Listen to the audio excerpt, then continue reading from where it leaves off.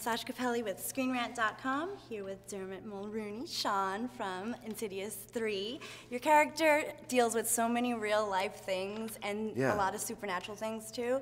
How, as an actor, did you mix those two genres? What was the process? It was really fun with this. I knew it was going to be that right from reading the screenplay, because the whole thing has a heart, you know. You kind of looking past it because you know something bad's coming, but what the filmmaker's really doing is kind of softening you up for that, you know, for that 1-2 punch.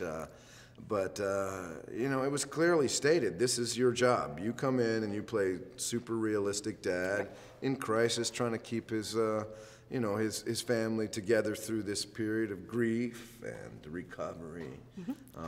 But of course, that's right when the bad guys on the other side know this family is really vulnerable.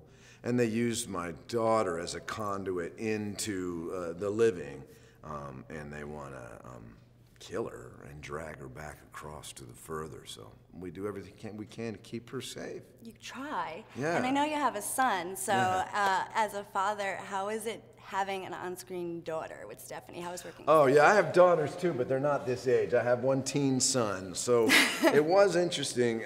Made easy by Stephanie Scott, who's just a really appealing young person and really talented, obviously. So it didn't take a lot of work for us to establish a really unique rapport. And I say it that way because, of course, there's the on-screen father-daughter, but then there's kind of a friendship.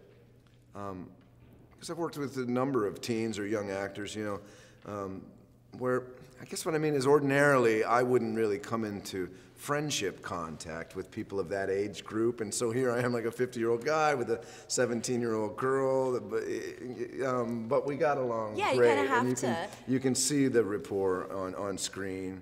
They cast us really well, I think, as a father and daughter, and I can't say enough about what kind of performance she turns in this movie. It's so fun to watch her. Oh my you know, gosh, she was really amazing, and it was great to watch you two together. You do a great job of misunderstanding teenage girls. That's right. Awesome. And all those things too, really.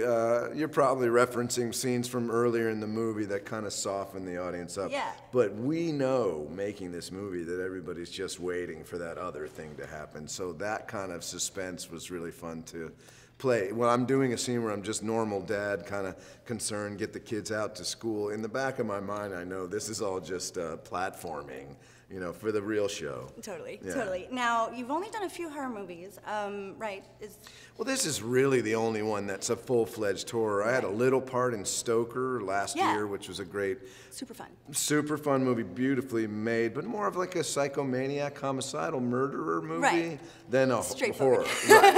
How is working with Lee Wanell? He's new as a director, but he's been doing this genre forever, so how was that? Yeah, I love joining. You know, there's some sort of like whole morphing empire over there of these guys with the Saw franchise and Insidious. James Wan, of course, produced this as well, so he's involved. But it gave me great confidence, especially the minute I met Lee. I could see that he was a real sharp dude and really fun. We gotten to be friends, so. Tell me real quick about Lavender. Oh, Lavender's gonna be fun. I just took this role. I'll play opposite Abby Cornish, who people seem to just love. And you know what happens right at the end? It actually gets a little supernaturally. Right, that's what I read. It's a thriller, definitely, like a recovered memory mystery. But the screenwriter really couldn't help himself. Right at the end, it gets really freaky. So it's it'll be a good one. I hope you like it. Awesome. I'm looking forward to it. Congratulations on everything. Thank you so much. Appreciate it. Thanks a lot.